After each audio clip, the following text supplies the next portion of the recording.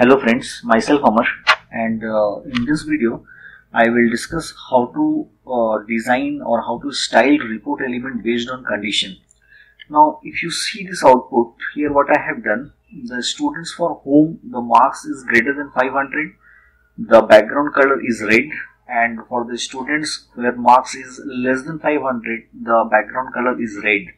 How it can be done, how the conditional formatting can be done, that portion I will discuss today. Okay.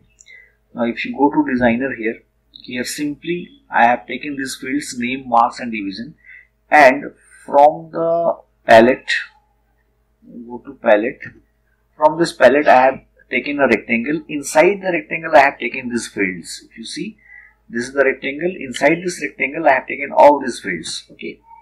Now here I need to create a condition based on which the color will change, and to do that what I have done, here we have styles. Here I have created two styles, one style, style 1. Okay. How to create the style? Simply right click here, add, and click on style. Okay. This style will be generated. Now inside this style, what I have done, I have created two conditional styles, and to do that simply I have right click here, add conditional style. Okay. For the first one, this is the first conditional style, and I have added second conditional style. Now if you click here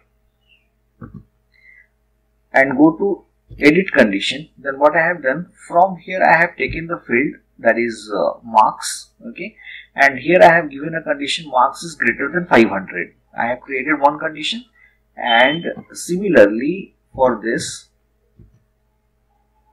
marks field I have created a condition where the marks is less than 500. Okay, let me show you how to create the conditional style. Simply right click here, add conditional style, and after that here right click, edit condition. Okay, now from here you choose the column fields and specify the, double click here and specify the condition which you want to specify. Okay, in my case I have created two styles where for one case the marks is greater than 500 and for one case the marks is less than 500. Okay, now if the marks is greater than 500, then the background color of rectangle will change to green, else the background color will change to red. Okay, and to do that you need to go to XML,